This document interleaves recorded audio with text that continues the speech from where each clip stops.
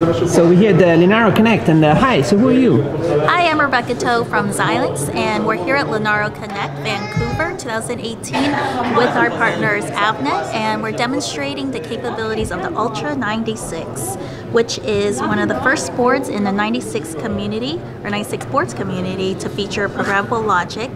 But it's unique because it integrates the programmable logic together with the powerful A53 quad-core processors, along with the Mali GPU and the R5 real-time processors.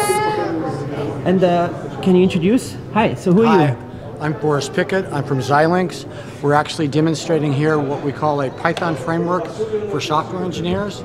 It is Python running on Zynq, so the name we've given it is Pink. And we're actually using a mezzanine board on top of the Ultra96 to control little different peripherals on here.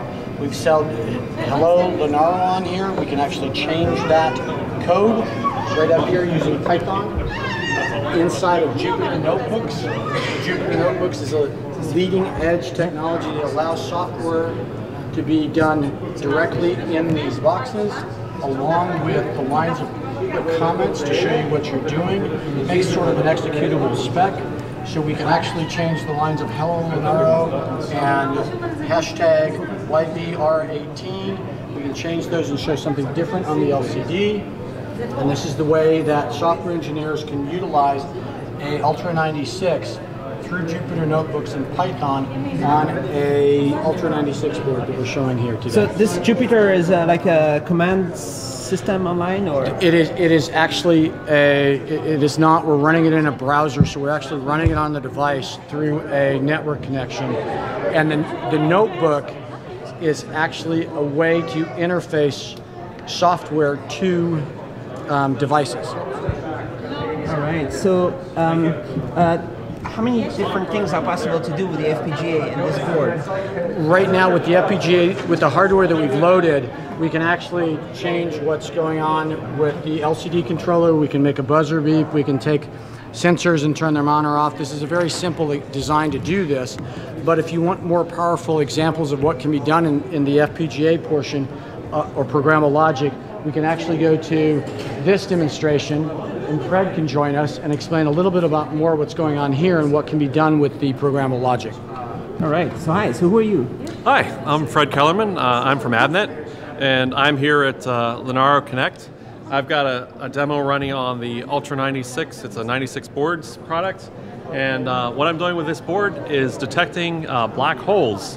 So we live in a big universe. Out in the universe, 1 billion light years away, we have black holes that are drifting around, finding each other, circling around and converging into one black hole. And this is an application running on the 96 board that's doing the signal processing to pull the signal of that black hole merger out of the noise. And a little demonstration of the waveforms involved, and when two black holes do move together and form one, they actually create a chirp signal.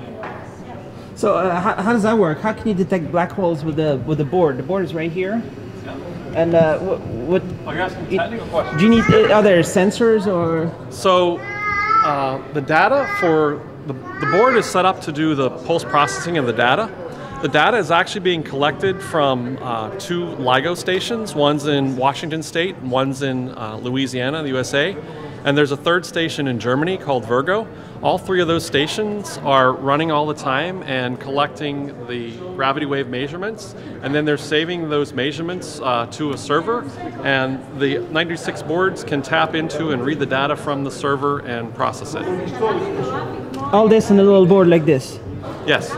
So you would, but the scientists would be doing that on boards like that, or yes, they'll be developing here to later put it in the cloud on the bigger FPGAs, yes, or how does it work? Yeah,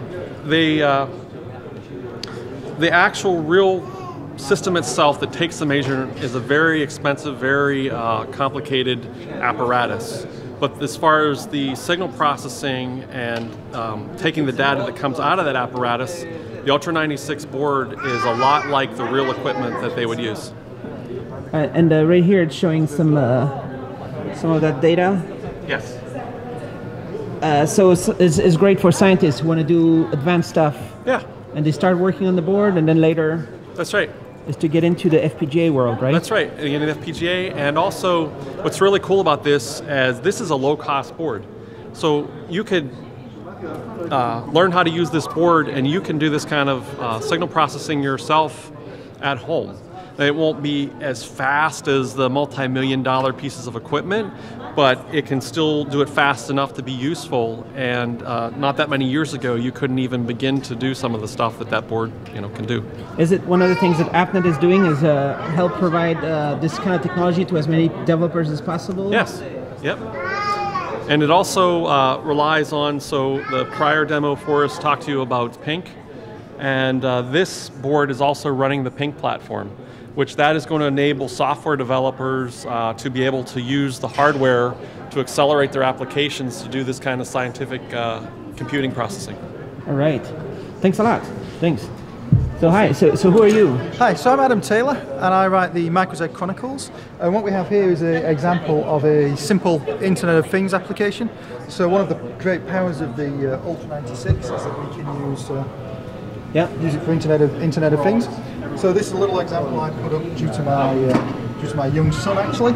So it uses the I/O interface on the top, so the starter kit on the top, and it has a simple temperature sensor here, which is logging the environment. The Ultra96 is then running a little bit of simple software, which then pushes that information into the cloud, so we can log it and see what the information is. So you can see here that it's logging the temperature, and approximately every 20 seconds it takes another measurement reading, which is the ambient temperature essentially. It then uses a very popular internet connectivity program called If This Then That, which then triggers these lights here to actually flash and alert a warning if the temperature is below a certain set point that the user can set on their mobile phone. So the reason this came about is that I have a young son. His bedroom gets really warm because we have a fairly new build house, and obviously it's dangerous for young children to sleep in warm temperature. So I wanted a system that would monitor it and alert me over the internet, but wouldn't actually wake my son up actually. So flashing the lights was quite a good example. So the set point's set by your mobile phone or an application, and it works quite well. It just demonstrates the power of the Ultra96. And so why is FPGA good for this kind of use case? So this use case, actually, I'm not using the programmable logic in the FPGA on this. This is just purely running on the ARM A53 cores. So obviously you could use the programmable logic to interface to sensors and such like, but actually I use the Grove starter kit for that. So what I'm trying to show here is that the Ultra96, even though it's a heterogeneous SoC, it's got programmable logic and processor cores in there, it can still integrate with fairly common IoT standards, and you can get it up and running quite quickly and without any issues whatsoever. What kind of software is this? So it's running Pepper Linux on there, and it's all the applications actually written in Python. So it's all written in Python. All right.